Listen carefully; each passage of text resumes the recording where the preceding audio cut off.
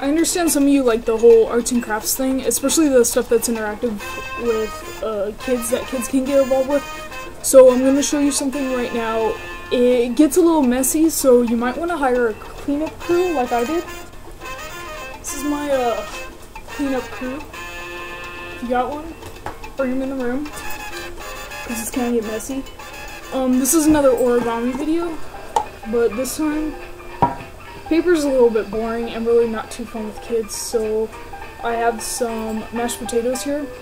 It's very important that they are mom's mashed potatoes, because other mashed potatoes just don't have the right consistency. So you want to make sure that you have mom's mashed potatoes. It doesn't matter whose mom. Believe me, I'm in someone's garage. I don't know whose house this is, but I do know that someone's mother baked these. And someone's dog is going to clean up for me.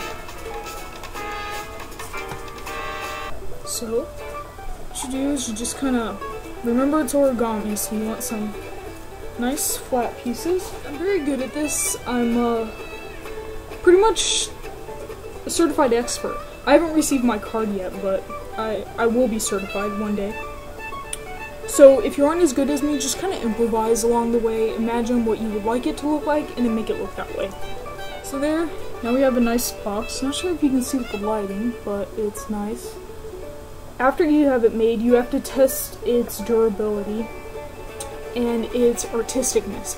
The best way to test this is you can call someone else in the room, but considering I don't really know the people who live here, I'm kind of scared on what's on the other side of that door. I am going to use the backup test to determine how good my box is.